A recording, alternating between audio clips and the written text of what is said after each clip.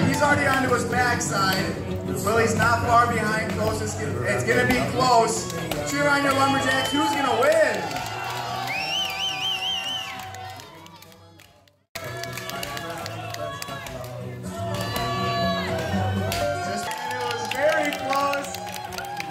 Just onto his backside, and that's a win for Camp Kilbourne. Back in the olden days, Lumberjacks would work sometimes 16-hour days out in the woods. Obviously, when they came home, they'd be very tired, and they didn't want to have to do the chores that they would have to do when they came home. So those chores would be like cleaning out the latrines, cleaning out the ox barn, doing dishes. Now, obviously, there's Lumberjacks that want to do that, so they came up with competitions to decide who would have to do all the chores. One of those competitions was axe throwing. You can see Willie over there has that double-bitted axe. He's going to take that over his head, throw it at that target. Now that center bullseye is worth 5 points. The next ring is worth 4, and then 3, 2, and 1 as you move out. 1, go! Chaz with a 3, Tristan with a 2, and that's a 1-point lead for Camp Kilbourne. We're going to run that back and forth. And this was used back in the olden days for a better efficient day on the woods. Lumberjacks were able to cut about 8 times as much wood. Now that was awesome for the lumber barons. They made a lot more money, but for the Lumberjacks, it was much more miserable. This saw was known to bounce out, bind up, twist in the wood, oftentimes cut the Lumberjacks. They made for a dangerous day out in the woods.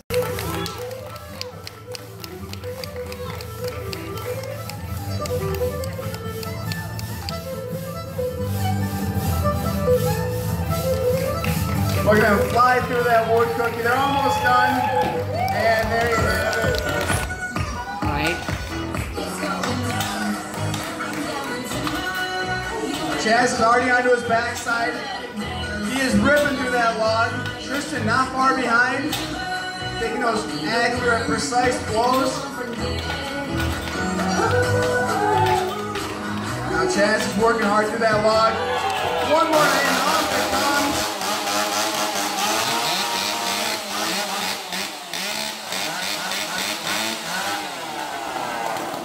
You guys have Chaz Haas. Lumberjacks ready. 3, 2, 1, go.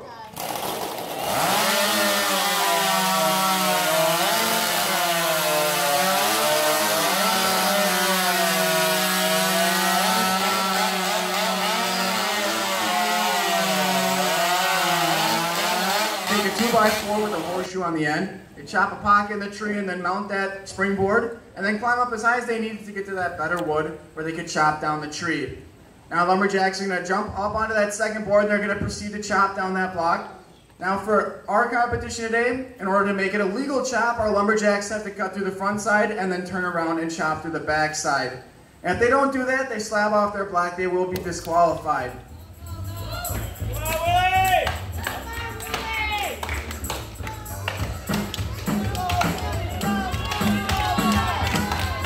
Two great cuts going on right now. Chaz and Willie both putting in those power chops, taking out a lot of wood.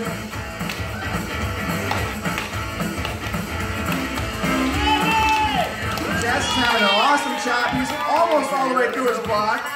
Yes, be careful though. Awesome. You guys might want to get your cameras out, record this. If you can do it, I'll put on some real details.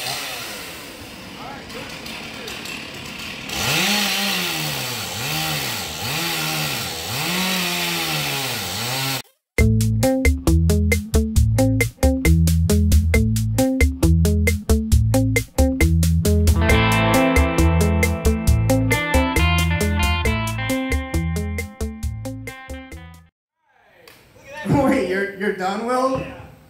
You're all done? Ooh. That's like my best one ever. Yeah. You maybe you shouldn't show him. Hey, let's just think about this and. Chaz with a little slip at the beginning. There goes Tristan. He's climbing up that tree. Chaz is starting to come from behind, making up a little bit of that lead. Now here comes Tristan. Watch him come down. And there he is. He's already down to that pad. And an easy win for Camp Kilbourne. Good job from here. And he has to balance on that log and drop that choker or that boom chain all the way through. And there he goes. And an easy win for Chaz and Camp Kilbourne. rather than saving or losing their lives. Now lumberjacks are going to move this equipment around back in the pond behind me. And as they do that, I'm going to talk to you guys about our next event. That's known as boom running. It's one of the hardest events that our lumberjacks are going to do today.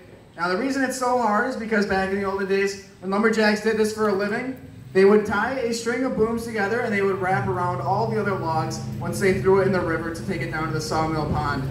Now when they do that, oftentimes the booms would break. There was a lot of pressure with the logs. So they'd send out the boom runners with their axes or saws, sometimes even sticks of dynamite to break up the logs, blast them apart, get them moving down the river again. Now this is very dangerous.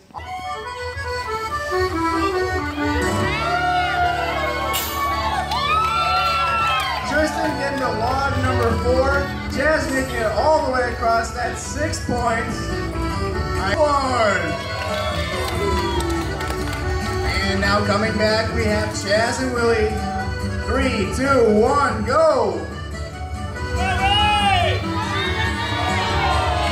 Chaz and Chaz. Back in those olden days, lumberjacks would take to the icy river with a canoe and anything they could find, a piece of wood, a branch, a shovel, and they would beat each other. Today, back in our they battle it out for Betty Lou.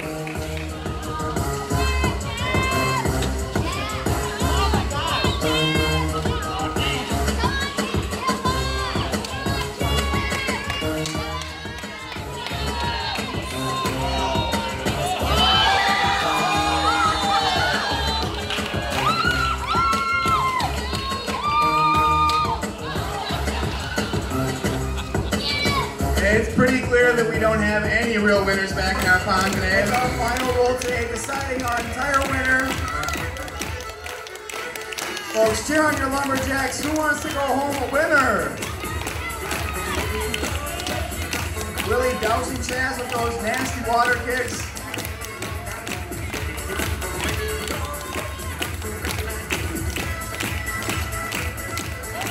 Oh! Take them on because it looks like you might gain some horsepower, but it's not enough to make up for that huge lack of brain power you owe. I'd have to agree with you right now. Chaz, what is going on over here? See, Chester, it's just not going very fast today. What's the problem with this thing? It's not going very fast because you haven't started it. All right, up. I could have been doing this a long time ago. Where are you going? Well, you said give the saw to a big jerk and it started right off. That's not what I meant. Go on your other side. Hey, oh, this guy has a coach right here. All right, get back up here. You're not making any friends out. What are you doing? Jump start? Obviously not, Chaz. That's an expensive piece of equipment. Stop messing around. Take it, brace it firmly, make sure it's not going to spin anywhere or twist around, and then pull it, okay? Here you go. Oh, tighter there. No, don't listen to that. What are you doing? Okay, put that saw down. Get it away from your body. All right. Now put your foot in the back handle. Now switch that flip to on. All right, flip. Perfect. Now pull the handle. Hey, there we go.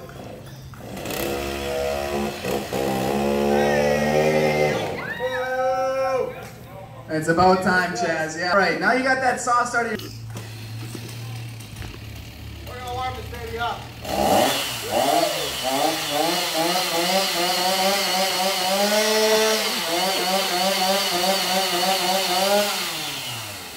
It's ready to go for sure.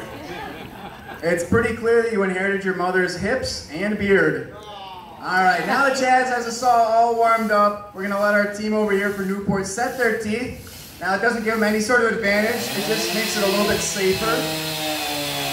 Now, I'm not really sure what Chaz is doing over here.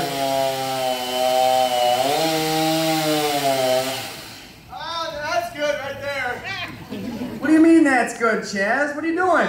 Chester, you just said to set my teeth for safety, and that's what I'm doing. Safety first. Go home.